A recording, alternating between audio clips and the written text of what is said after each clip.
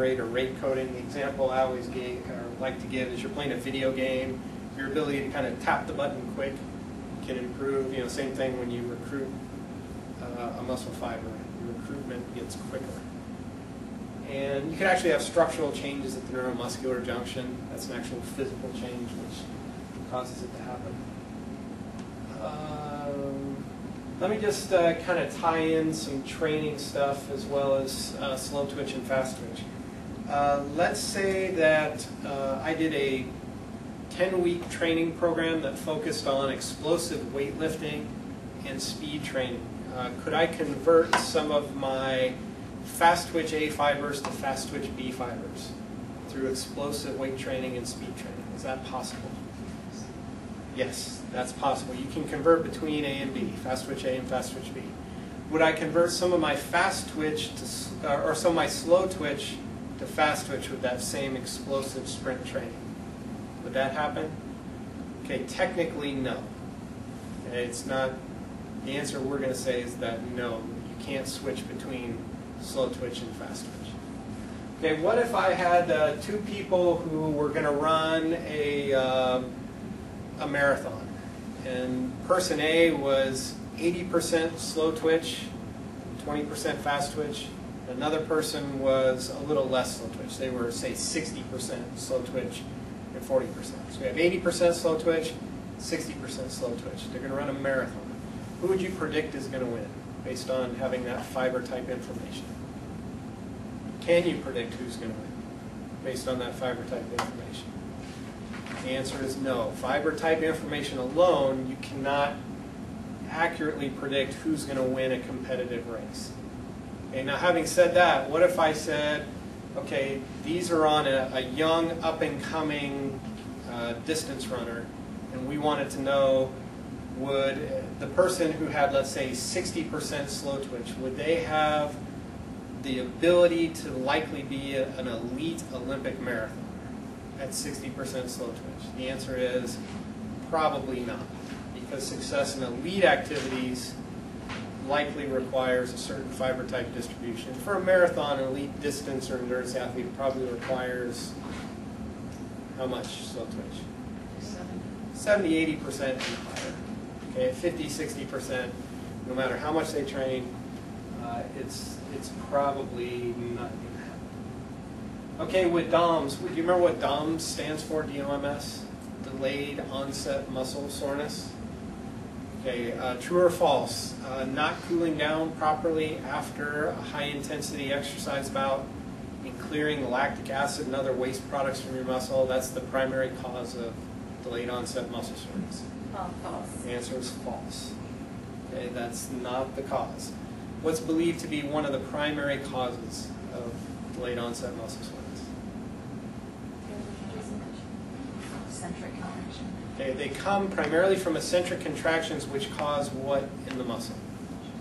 Little tears. Yeah, small micro tears that happen in the muscle. Okay, these small micro tears are believed to be the primary instigator, whether it irritates pain receptors or whether those small micro tears cause a little bit of swelling as part of the repair process, and that swelling causes the soreness and pain. It's not exactly clear, but those are believed to be the primary causes of DOMS. Okay, and eccentric contraction, what's the difference between eccentric and concentric, just to make sure you're clear on that? Concentric contraction is where the muscle shortens. Eccentric contraction is where the muscle's contracting, but it's lengthening. So if I had a dumbbell and I'm lowering it slowly, my bicep is contracting, but it's lengthening as I do it. That's an eccentric contraction. Downhill running is a great example of an eccentric load on the quads that causes muscle soreness. Okay, questions kind of about muscle physiology. Is that helpful? That's kind of a review. Okay, questions about those? Okay, just to kind of work through some of the sample questions, and you have more in your handout or that are online of sample questions. Maybe save those towards the end. And these are quite simple. The most accurate way to determine muscle fiber type percentage, in other words, your percent slow twitch and fast twitch, what do we have to do to determine it? If we're doing it, the most accurate way would be a muscle biopsy. Okay, we did over here, we did a Cybex test where you could estimate fiber type distribution. Which muscle fiber type has the highest myoglobin content? Remember, what is myoglobin again? An iron-containing protein that's found in your skeletal muscle. And what does it help with? What's its purpose? To help with oxygen diffusion. Okay, so if it's related to oxygen diffusion, which energy system would you say that myoglobin is more connected with? Oxidative or glycolytic? Oxidative. And which muscle fiber type is the most oxidative?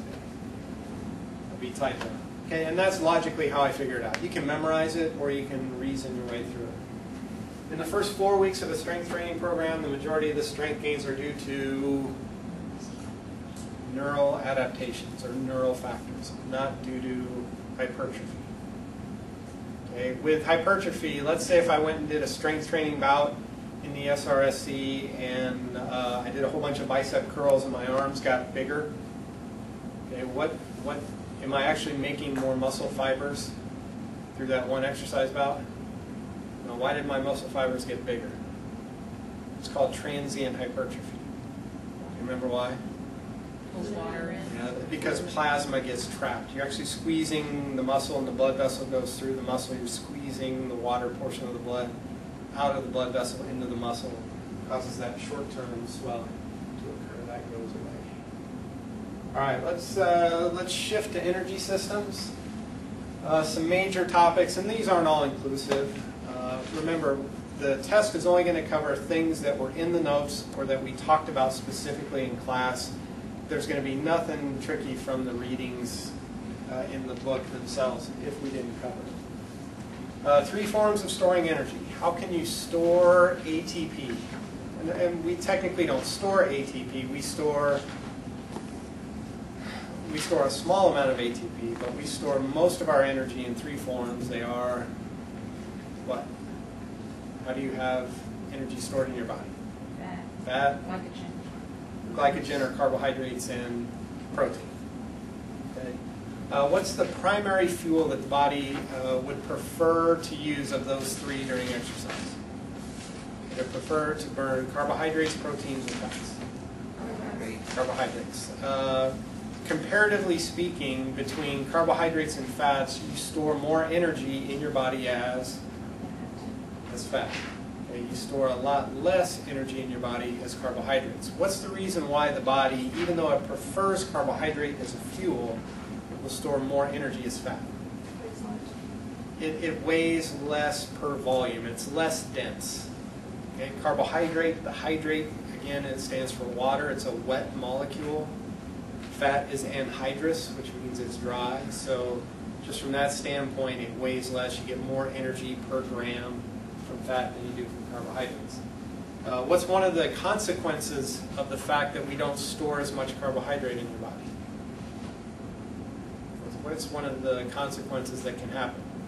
You could do prolonged exercise and run out of your stored carbohydrate, and that can be a problem. Okay, 3 energy systems. We had the ATP PCR energy system, we had glycolysis, and we had the oxidative energy system. And for each one, we had some different things.